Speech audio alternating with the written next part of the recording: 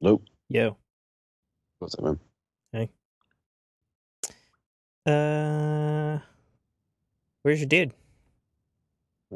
Said he was unable to join the call as they need to update Skype first or they're offline. Yeah, Oh, great. yours says that to me every time though, so that doesn't necessarily mean anything. Dame Oh, says it to really? me too, so I don't Oh, necessarily believe that. I think it just says that if you're not using a computer version of Skype. oh, that makes sense. Okay. Mm. Yeah. I mean, I shot him a 2-minute warning text, a message. He didn't respond. So, Yeah. So who's this dude? Is he like your real life buddy? Dude listens to Destiny show? What's his yeah, deal?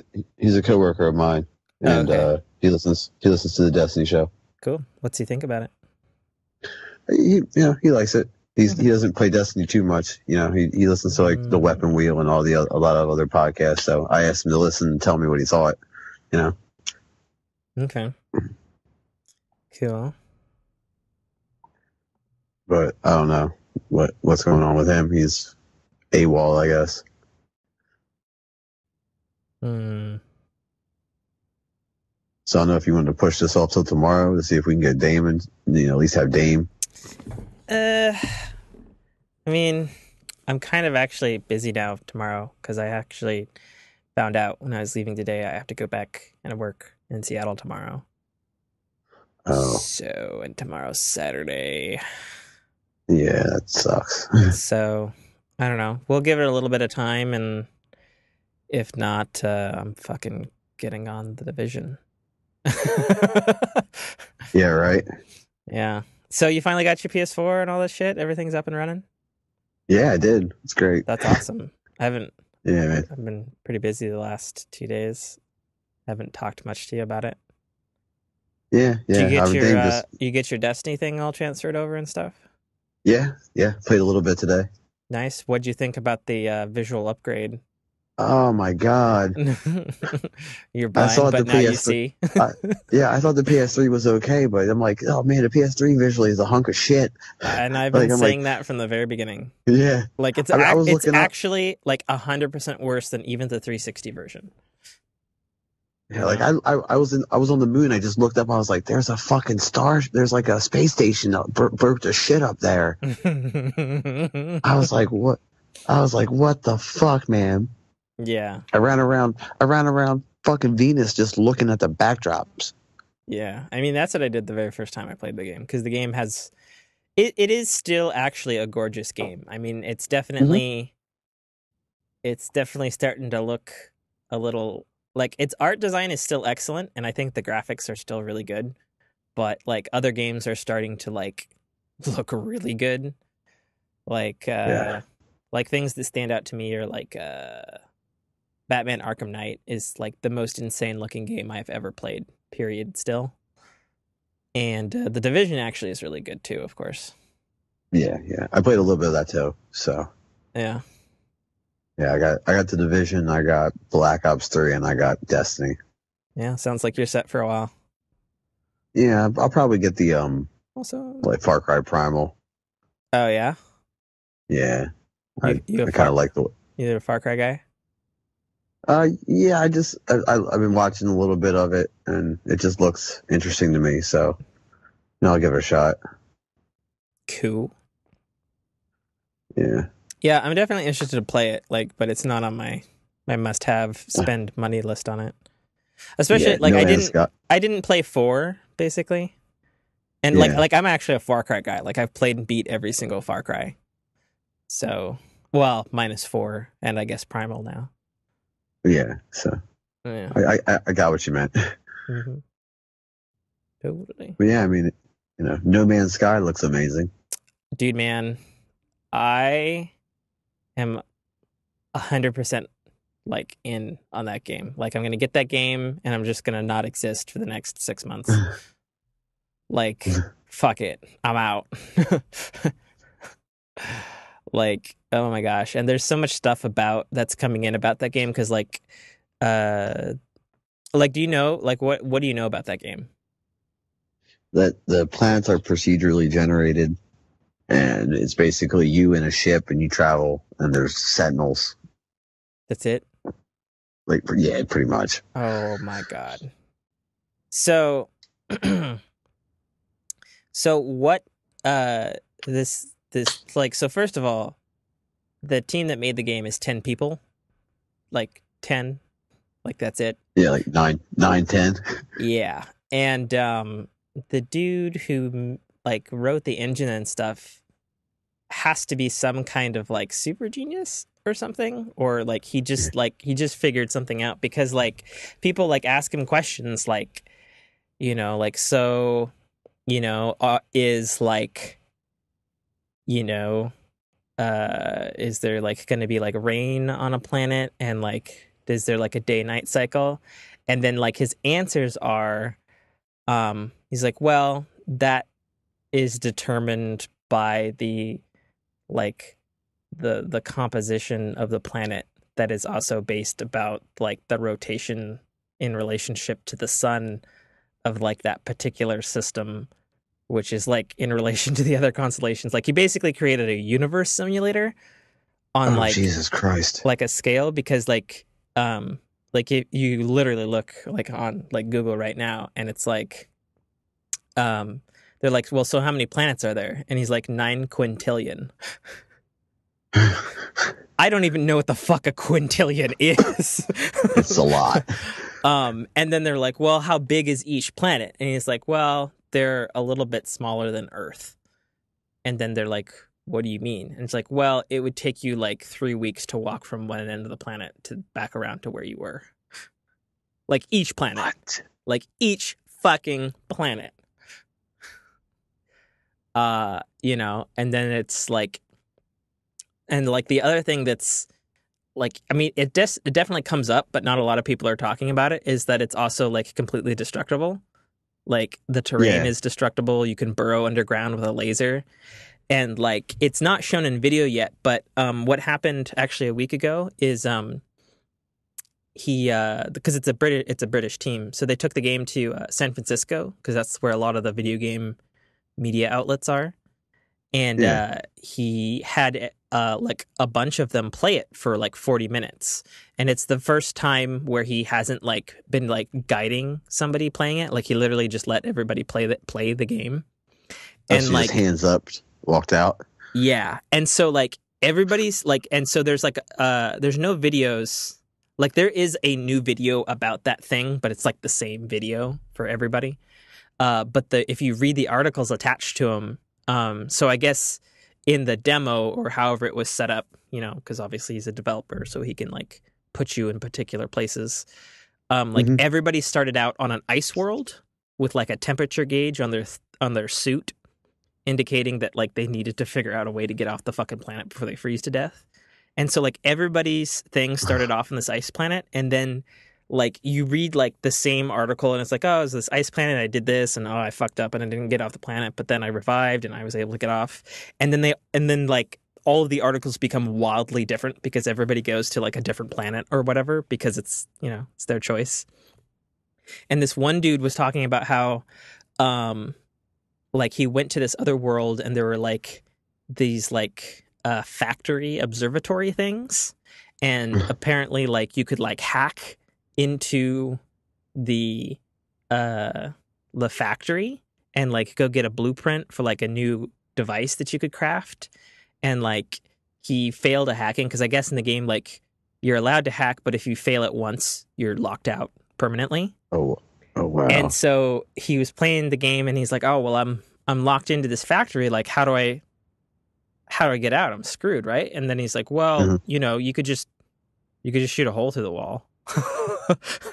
And he's like, what? He's like, yeah, you could just, I mean, you got like a heat laser. You could just melt the hole in the wall and escape that way. And so he talks about how he like melted the hole in the wall, and then he was like escaping from like these robot sentinels. Then he took off in a spaceship, and then he like goes up into orbit, and then there's like a space battle going on that was completely ancillary to what he was doing. And then he had to like escape from that thing, and then he like warped to another system, and he like ran out of fuel. So then he had to sort of crash on another planet and like do mining to get more fuel. And it's like, oh my God, it's so cool. Oh man.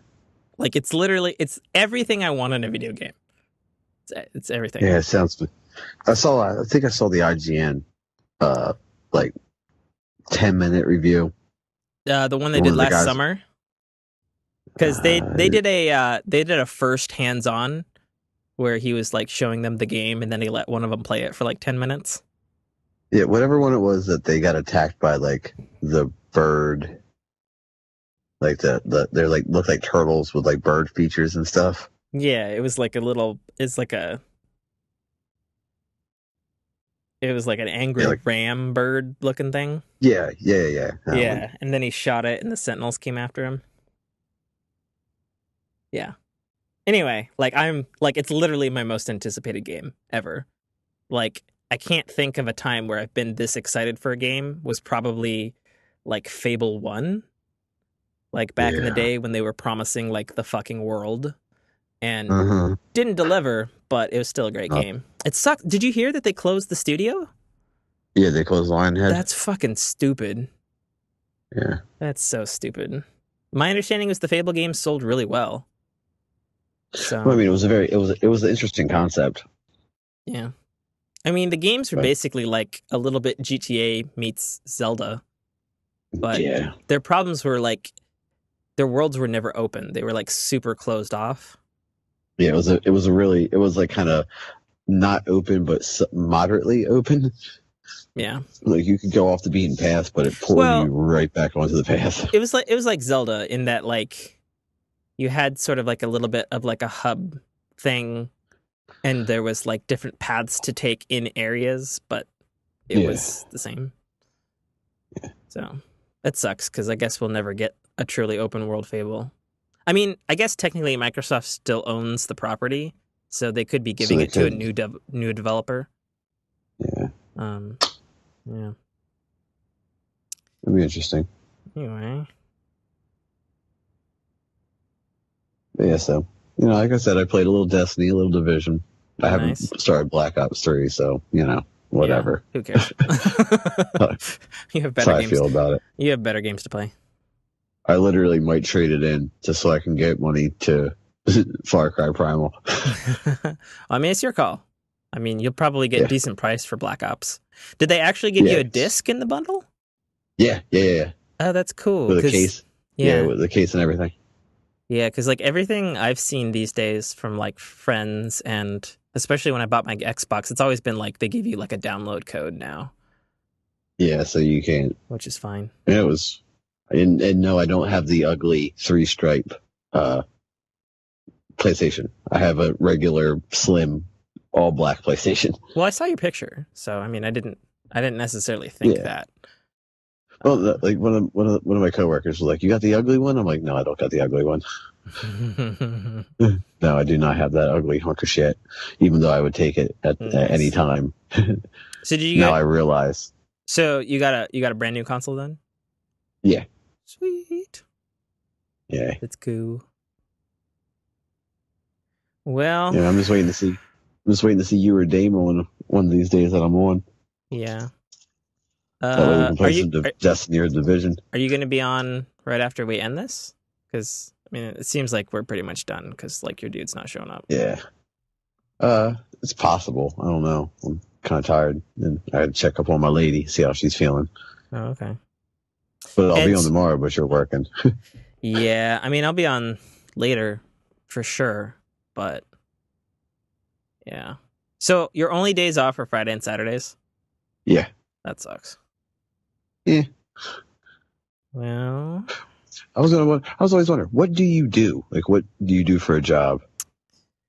well, obviously the first answer, which I would like to be the Podcasting. most profitable answer, is that I'm a writer because I have a book. Yeah. Yeah, you and do have a I'm book. a podcaster. But That's podcasting makes me zero money and actually saps $40 a month from my bank accounts.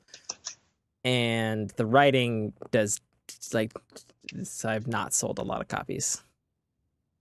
I've sold like maybe 100 copies, which is completely sad considering the numbers of both of my podcasts.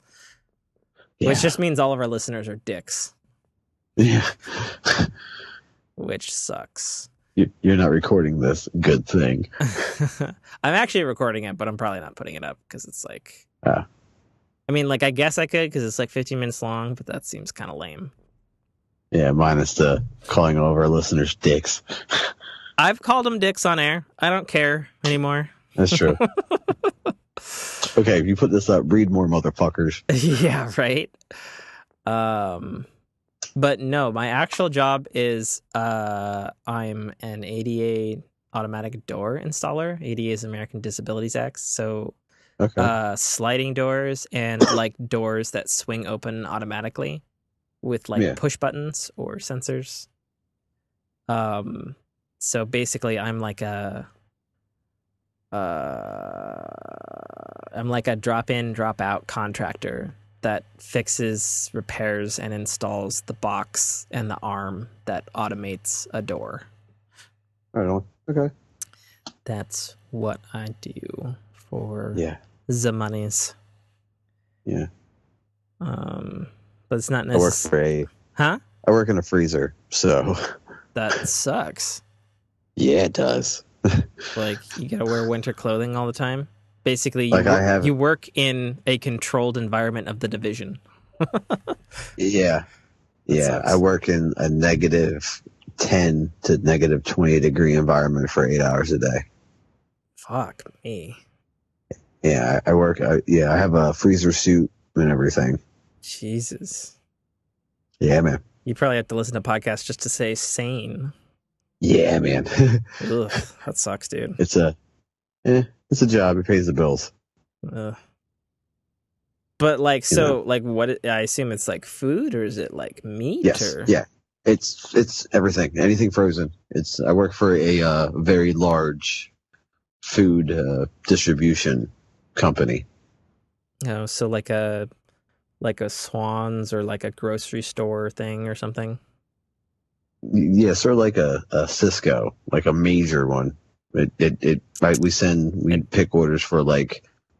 I'm trying not to say it on the air. That way, you know what I mean? I don't get possibly in trouble if ever anybody hears it gets down the line. I'll just stop it. The Citadel, Arrival, is the first installment in a series of epic science fiction short stories reminiscent of the Pulp Fiction style. It's a fast-paced story that will take you through twists and turns that you will not expect, until they are thrust upon you with all the force, excitement, and chaos of a plasma cannon blast. The story follows Katarl, a nobody cog in the working wheels of a futuristic society run completely by Megacorp, a corporation that carefully runs and manages the lives of the people living under its sphere of power. On one of Katarl's few and far between days off from work, an outing he had hoped would be fun and relaxing turns into an explosive adventure that drags him kicking and screaming into situations and challenges that will make him question every aspect of his life. Watch this colorful tapestry unfurl as Katarl and his newfound allies find their way through this classic, yet oddly surprising tale of good and evil, where nothing is quite what it appears to be. That's The Citadel, Arrival by author Tim K. Trotter, available right now on Amazon Kindle Store and iTunes iBookstore for only $2.99.